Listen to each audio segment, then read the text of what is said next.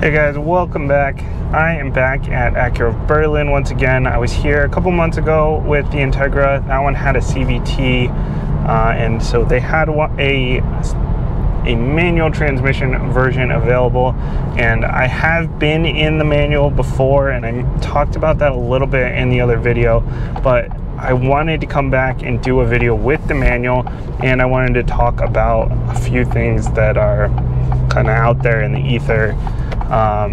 Just about, you know, people complaining that this thing is just a fancy Civic, because it's always been a fancy Civic. I mentioned that before. If you don't know that, you've probably been living under a rock. But even like in this center console deep in there, we've got blueprints for an early Civic, so it's pretty clear this thing has always been a Civic, but that's not a bad thing. And I wanted to compare this one to the Civic SI a little bit, because with all the markups going on and everything, a lot of people are cross-shopping this with a Civic SI. And the last thing I wanted to touch on is some people are complaining about how it's, you know, a $7,000 option to get the manual or something. Okay, so well, let's touch on that one first, because that's quick. So it's not a $7,000 option to get the manual. You just have to buy the top spec, which I guess potato a little bit.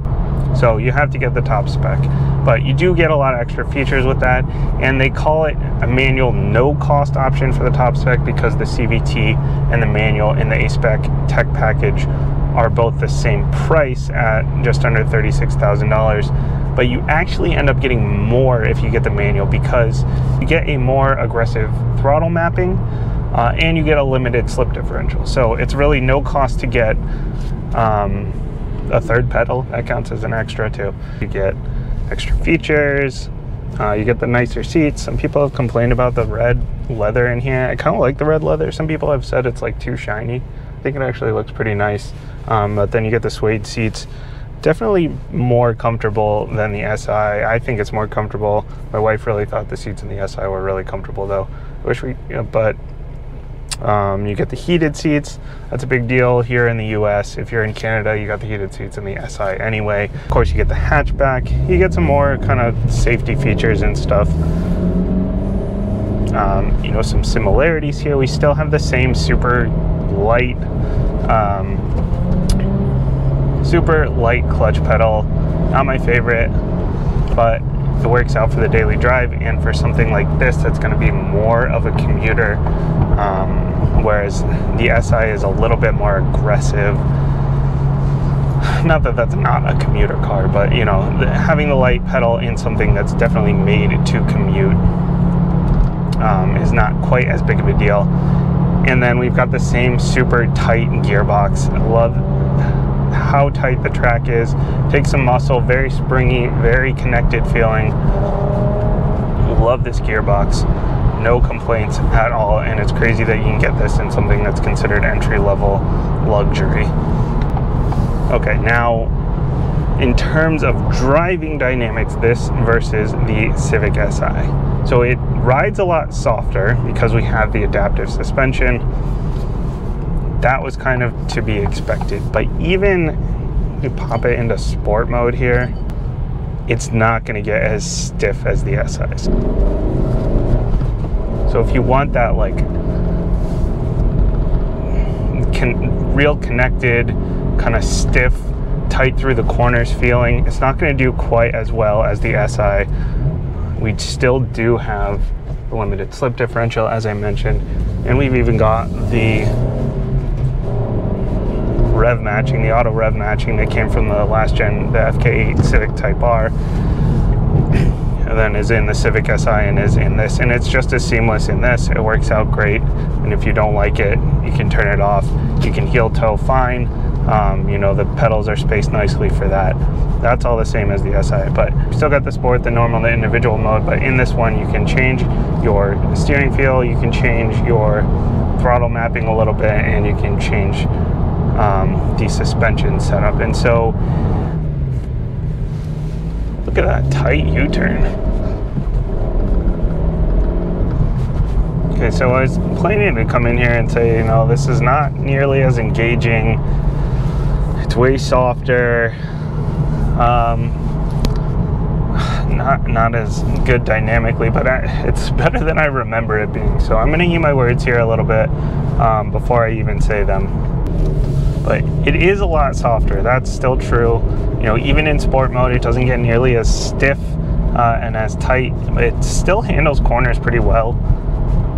It's just not quite as stiff, so it doesn't feel quite as engaging. It feels a little bit more floaty, and the steering gets pretty tight. I still think the Civic SI was maybe a little bit heavier in terms of steering feel in sport mode, but this is much better than what I remember. And then you can pop it out into comfort mode, that's sport, normal, and comfort, and it eases off so much. It's crazy how big of a difference that really makes. You know, because it's really soft, really smooth. The throttle is really delayed, which kind of bugs me. But, you know, that's for efficiency, that's for comfort, that's for getting off the line a little bit more smoothly. And a lot of cars do that nowadays. So for the daily commute, this thing is clearly going to be the more comfortable one. And then you want to bomb down some back roads every once in a while, you're still going to have a great time in it. And it's just such a joy to shift. Oh, that actually makes it a little harder to engage. Oh, I don't like comfort mode. Yeah, that delay in throttle makes it a little tougher to engage it and to engage first gear there. I don't really like that. Okay, but I'd probably leave it in normal or sport most of the time, or the individual mode. Okay, so it's softer. It's a lot softer. Steering still gets nice and heavy. The gearbox is still excellent.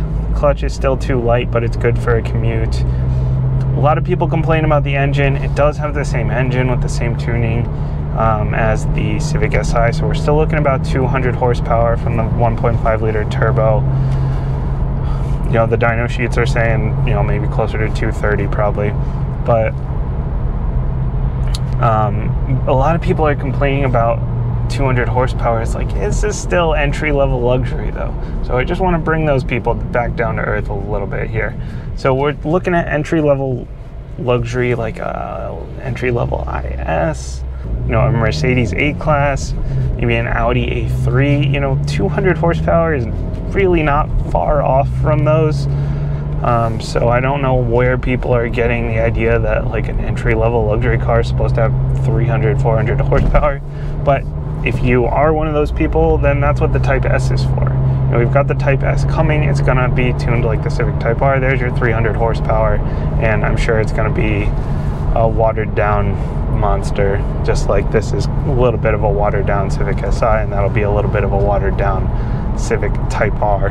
But if you just want a great manual transmission and you want a nice commuter, soft and comfortable when you want it to be, but also can kind of be aggressive without breaking the bank.